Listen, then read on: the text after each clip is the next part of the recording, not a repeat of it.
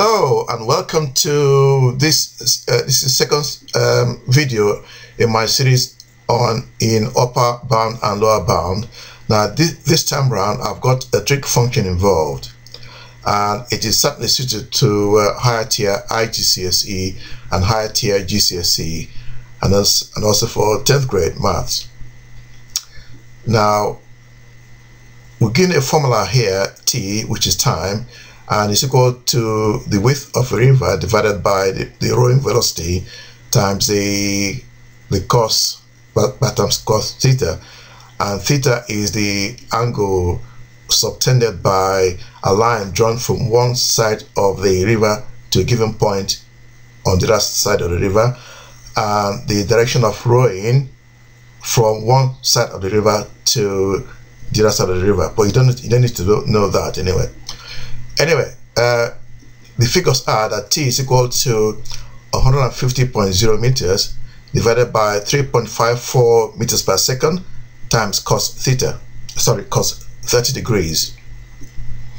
Now we are told that the width of the river is measured correct to 1 decimal place.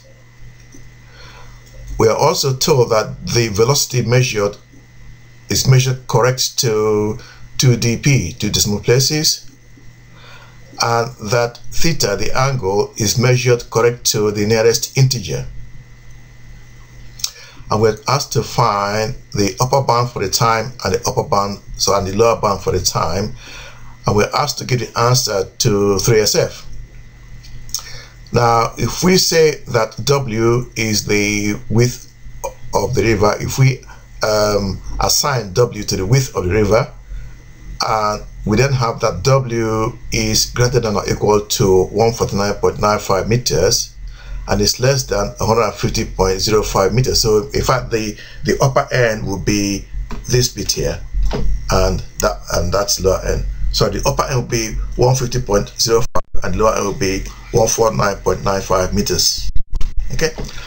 Now similarly, the velocity is between 3.535 meters at the very minimum, meters per second at the very minimum, and 3.545 meters per second at the very maximum there. Now for the angle, if theta is between 29.5 degrees and 30.5 degrees, because this angle here is given to the nearest integer there. So it's anything from 29.5 degrees to 30.5 degrees. But then, because we're dealing with a cosine function there, we need to find which of these cosine values is actually the higher end and which is lower end. So the cosine of 29.5 degrees is 0.8703 and so on. And the cosine of 30.5 degrees is 0.8616 and so on. So now we want to find the upper bound value for the time, and we call that TU. That's going to be, and because we're dealing with fraction here, the numerator has to be the maximum value possible, and the maximum value possible is 150.05. The denominator should be the minimum points, the minimum values possible, and in this case it's going to be 3.535 and cos 30.5, because cos 30.5 is less than cos 29.5. Yeah. And when we do our calculations, we end up with 49.283 seconds for the upper bound time, and to 3SF that then becomes 49.3 seconds, and TU denotes the upper bound time.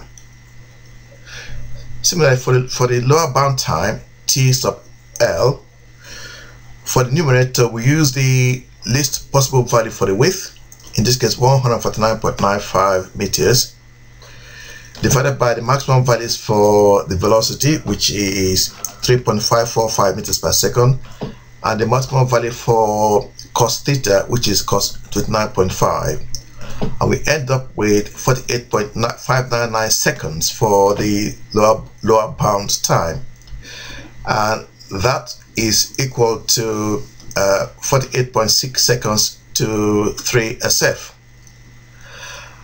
And I hope all that made some sense. Please subscribe, and thank you for watching. Bye bye now.